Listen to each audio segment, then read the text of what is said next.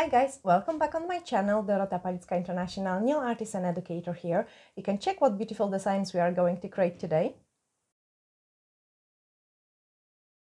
And that's a gold transfer foil, one of my favorite techniques because you can create so many amazing designs and my clients love it, especially the ones which don't want too much art, which are looking for something classy and elegant.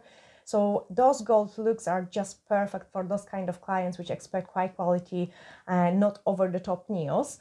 And I do really love this technique. It's definitely one of my favorite ones. So you have to check this tutorial and I will tell you all bits and pieces how to make sure that you get this kind of liquid gold look.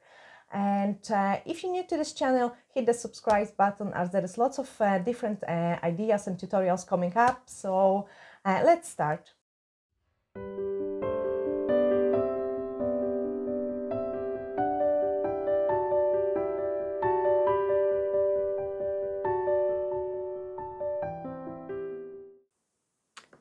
Perfect design for a Valentine's Day, and I hope you will really enjoy watching this tutorial. I show you all the hints and tips to create those kind of beautiful, delicate but very effective designs. I have pre-painted my tip white and I have buffed the top coat. This is a very important step that you do buff the top coat on the top of it, otherwise the foil is going to stick in everywhere. I'm going to put a tiny bit of the foil design gel on the side and I show you actually the package of it as well. So that's the foil design gel. It comes in black. And then on top of it, we can just put any kind of foil. I'm going to clean my fingers now to make sure they are not sticky later on for transferring the foil. And I think the most difficult one will be probably the keys or the letters, and we will go for a key. So you know how to do it, because the love heart shape, everyone can paint it. So basically you just paint love heart shape and stick a couple gems on. So I'm painting the key.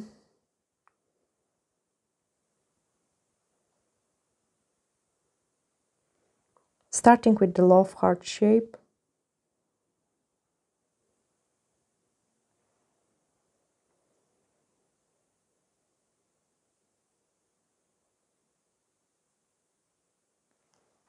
When applying the transfer foil gel, you need to make sure it's kind of goes even.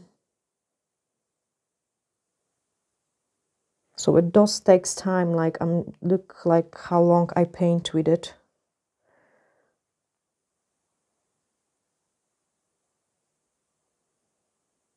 If there is not enough product, the foil is not going to stick in.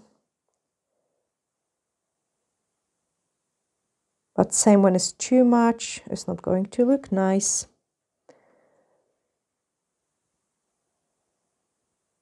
In general, all the nice designs takes time.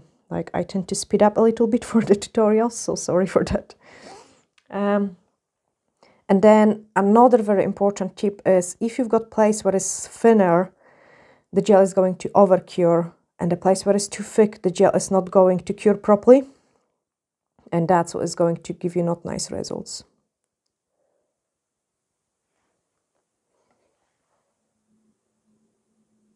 So it has to be even everywhere. That's why it takes so long. Same like you are building up the nails, you need to make sure the gel is smooth. That's how you use the foil design gel as well.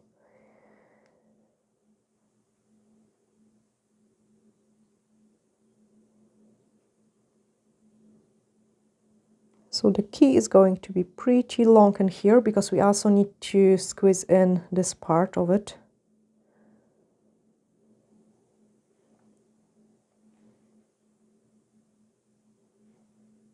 You can do it with 2, you can do it with 3.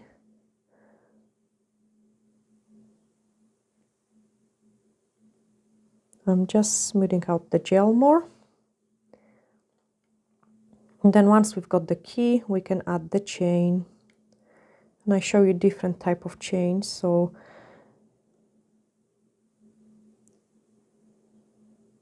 here is a hook. And now we are going to paint the chain. So basically what I'm doing is I'm just painting like a small circles.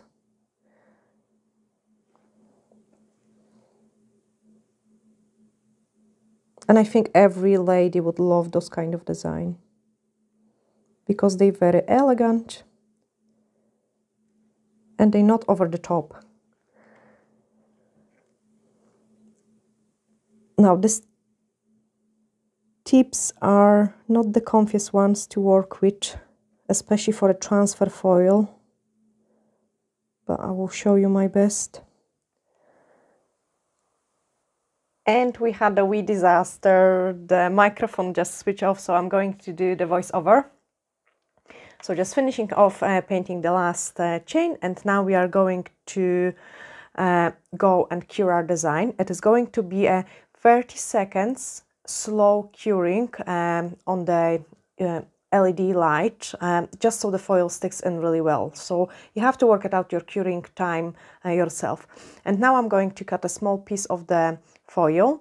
The one which we are going to use is a gold foil, and it looks really nice for this type of designs. So I will use a tiny bit of the blue scrub to clean it off the back of the foil. There might be always some bits and pieces of the dirt going in there.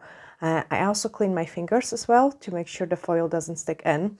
And you have to put this foil in between your fingers to get a really nice coverage I show you like. So just in between your fingers, and then remember this is a 3D design, so you have to press it in and wiggle into different angles, then pull it out, so this way it sticks in everywhere.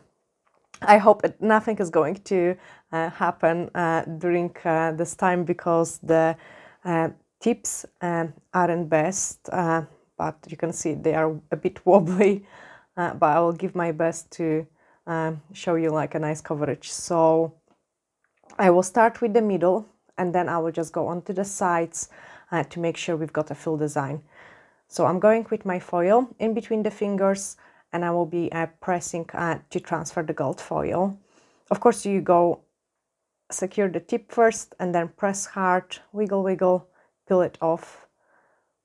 And we've got pretty nice coverage. I'm still missing some places on the side, so I'm going on one side first, press it, hold it, peel it off. And then I'm going into the other side, do exactly the same, pick up the fresh piece of the foil, press it hard, wiggle so it sticks everywhere, peel it off.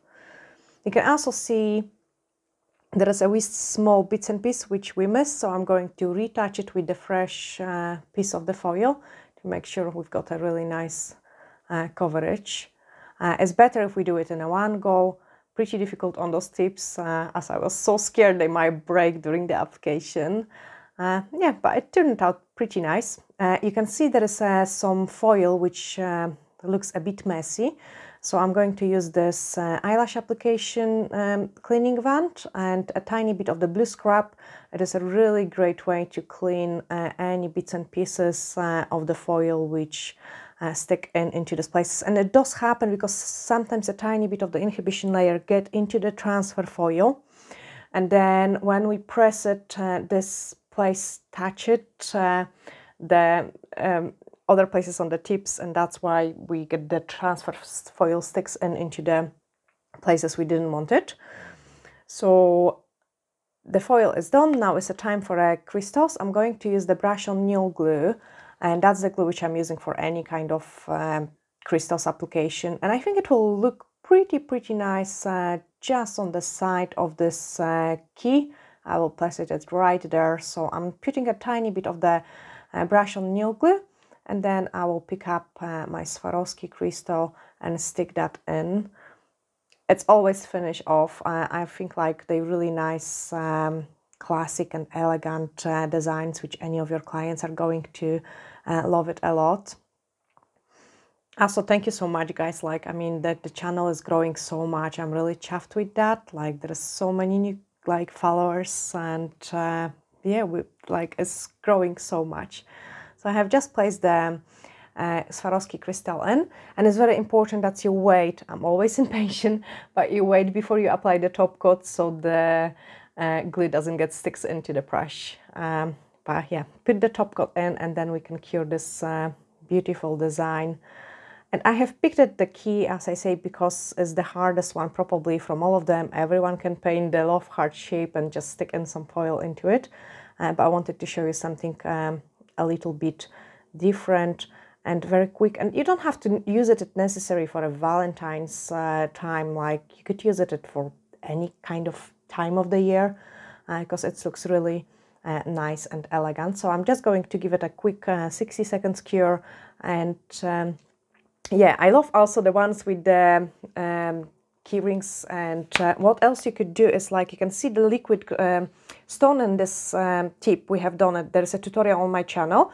So you could create this liquid stone look and then use the transfer foil to go around it instead of the beads. So imagine now, like even this one here, the small love heart pin with the glitter in red, it will look fantastic as well. So this one, we could do it a liquid stones and fill up those little hearts with the glitter.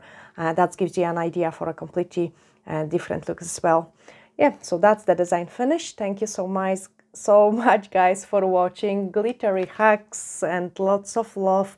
The glittery hacks are from Tina McNeil Artis, as she commented it on one of the tutorials, and I really love that. We'll be using it a lot. Thanks now. Bye.